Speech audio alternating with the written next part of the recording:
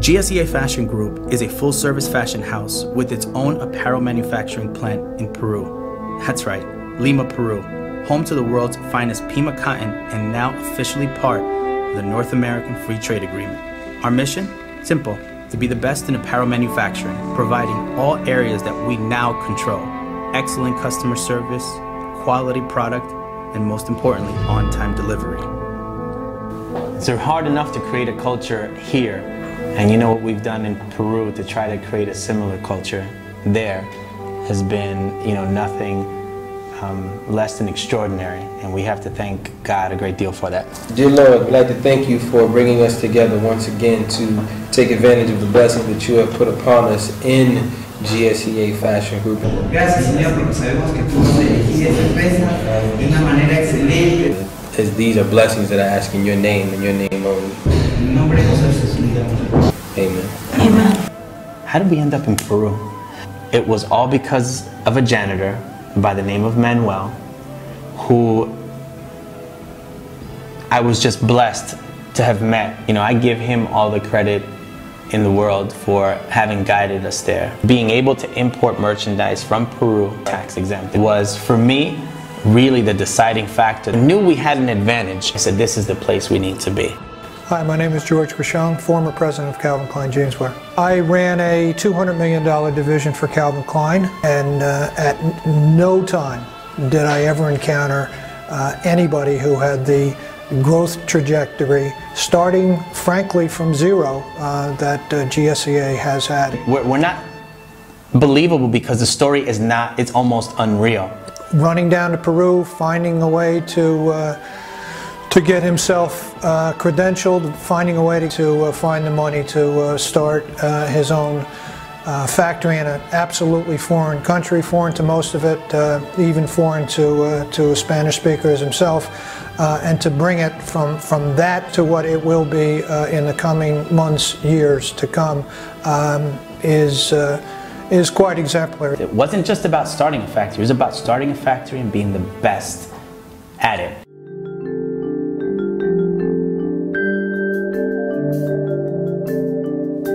The decision to build in Peru was a long and calculated one. I've been traveling to China for almost 6 years, where I learned a lot about the apparel manufacturing business.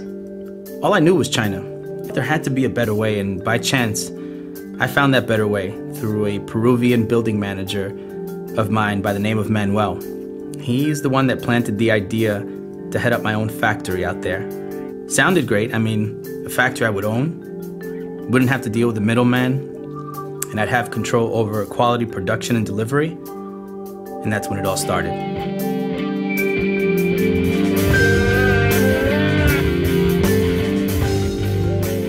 I remember that day, driving through dirt roads with nothing but open space and available lots for sale. No infrastructure, no utilities, or security. Just a lot of dirt roads and really humble homes scattered through the area. To be honest, all of the available lots for sale were identical, so it was hard to pick the right one. Not knowing who your neighbors would be, what the community would turn out like, whether our road would even be considered a main road and eventually be paved. All things considered, I chose this one available lot connected to a university with a security post on the corner. At the very least, it assured me if I built right next to it, we'd be safe, as we had absolutely no immediate neighbors in the area. I knew this is exactly where we needed to be, just felt it, followed my instincts, and acquired the property that in time would become the site of GSEA Fashion Group's apparel manufacturing plant. So for the next 2 years, I walked the streets of their local markets, learning their systems, visiting textile mills, knit production factories, meeting some amazing people along the way, and running what seemed like a 3-year interviewing process to find like-minded people that believed in our vision. To think, as I'm deciding on the biggest career venture of my life, opening an apparel manufacturing plant in Peru, Congress is deciding to pass a bill that would make merchandise coming from Peru tax-free. It's called NAFTA, the North America Free Trade Agreement. I thank the Congress for approving a good agreement with Peru. Many products from these nations now enter America duty-free. It was all working out the way I'd envisioned it, but it hadn't been easy. We were operating on a shoestring budget, building a group of employees in Peru, developing their chemistry, overseeing construction to complete at least one floor of our factory, hiring the right people to organize our assembly line, and a really strict quality control policy. Remember, I was once a consumer of the very goods I'm now producing, so my expectations were high. I knew we had something no one had ever done before, and probably for good reason. I mean, think about it. It's more than just having money in your pocket to acquire property and build a factory. It's about developing a company and hiring like-minded people that are passionate and creative enough to see our vision, and then align Peru with our New York team to work as one and become the next generation fashion house. I'm Don Jones, the president of Fredericks of Hollywood. I've been in the business for 40 years. GSEA has inspired me. You know, this group of young entrepreneurs have used NAFTA as a launching pad, and now they are doing a great job in a unique way of producing and bringing goods here to America that are beautiful, that we see day in and day out in wonderful stores and retail environments around the country. Well, I'm Jay. My name is Keith Perrin. We actually changed the face of fashion, you know, coming and starting our company, FUBU. GSEA has a different type of business model, which is actually, I say, it's phenomenal.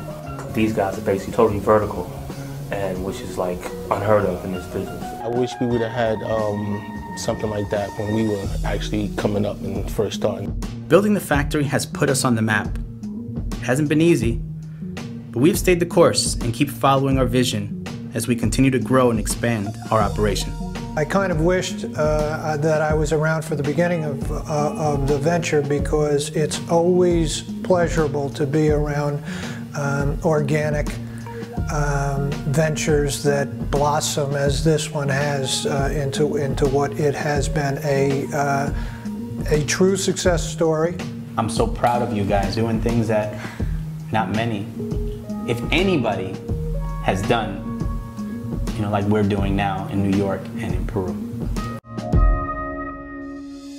Me siento orgullosa de que el señor Anthony Rosa haya puesto sus ojos y apostado por el Perú. Él nos ha implementado su sistema de manejo, que maneja con toda su gerencia, el de ser organizados, tener comunicación, orden y disciplina. El secreto de todo esto es la confianza, esa confianza que me dio la gerencia, el directorio, ha sido básico.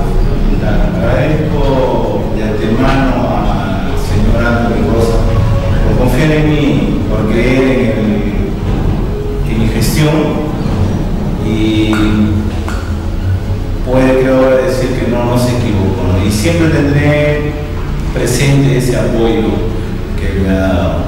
La filosofía aplicada en esta empresa es, ha sido adecuada por el señor Anthony Rosa, una persona que radica en los Estados Unidos. Nos ha enseñado a aplicar lo que es orden, limpieza, puntualidad, que es muy importante para no fallar con los pedidos, ¿no? Y nos están también aplicando una metodología que es las 5 S, que nos está ayudando a ser más efectivos, ser cada día mejores y cumplir con los retos planteados.